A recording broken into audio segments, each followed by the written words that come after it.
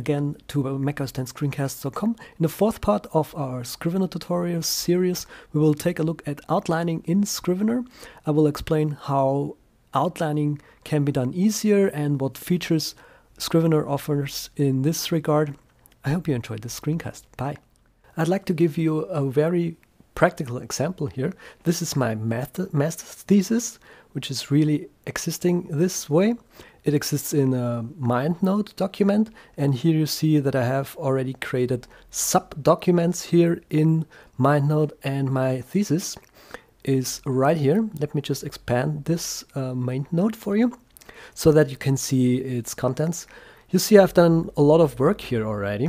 The advantages of mind mapping for me are I can practically just start brainstorming without worrying about structure, collect on a kind of a blank canvas, get new ideas without worrying too much about structure. I can literally just start from scratch, getting new ideas basically, and then get to details. So for instance, if I have like this topic Intello at Barcamp London, I can get to sub kind of documents, points with the preparation for this particular project and location and all that sort of stuff.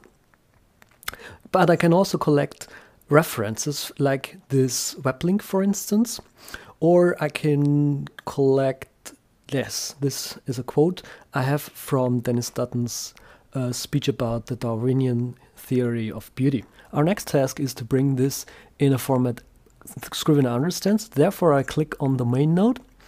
Then I'll go to Edit and copy this node to the clipboard. Then I'll go to File and New to create a new main node. I'll delete the main node here because we don't need it. Then I'll simply paste the copied mind node or the mind map. From here, we go to export this document to another format, and the file format we choose is OPML. So we simply select OPML here and then click Save and have our OPML saved to disk. Now we need to import this OPML file into Scrivener. This can simply be done by, first let's create a new folder here. This folder I'll call Thesis.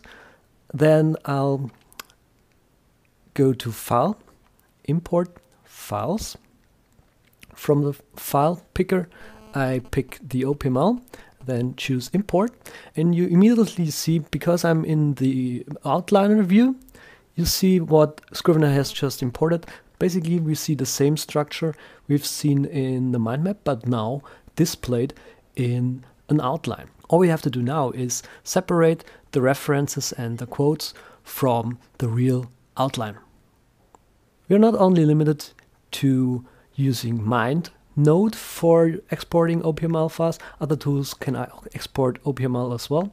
If you're on the Mac, you probably have heard of OmniOutliner, which is able to edit OPML files natively. So if I just drag this books and stuff entry up here and then go to File and Save, and it's saved as an OPML file on disk. You're not only limited to the Mac either. So for instance, if you're on an iPad, you might want to check out Outliner, or for the iPhone is Outliner another tool you could use for editing, importing and exporting OPML files on your mobile devices on the go as well.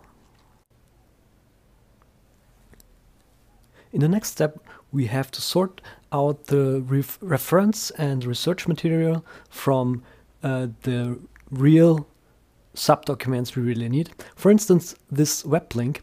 If I drag this web link directly to research, we have this problem that Scrivener thinks we want to create a new document containing this URL.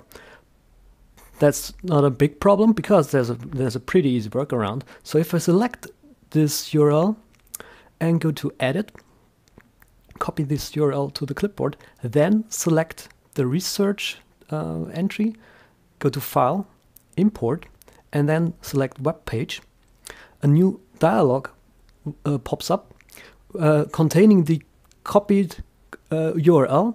Then when I click OK, Scrivener starts downloading this web page to the hard disk. In the next steps, I'm going to do this with all the remaining entries in our outline.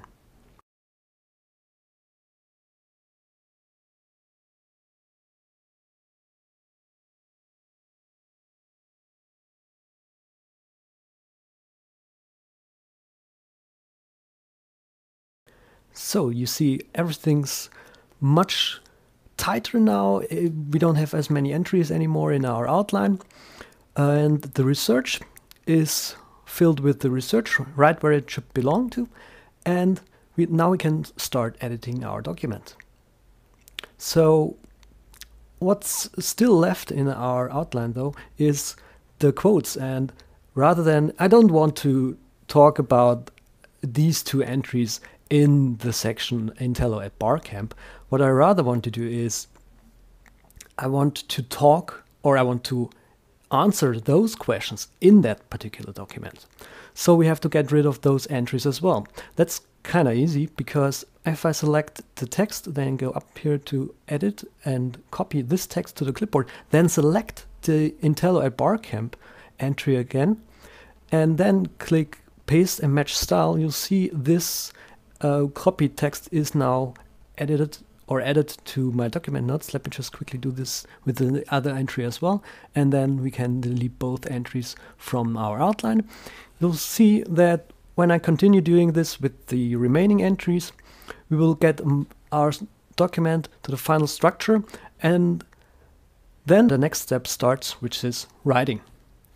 So as you've just seen, outlining can be pretty fun with a lot of help from other sites and Scrivener. The only downside, again, unfortunately, I'm not able to help you with your writing. This is something you have to do by yourself, or still have to do by yourself. Until next time, take care. Bye.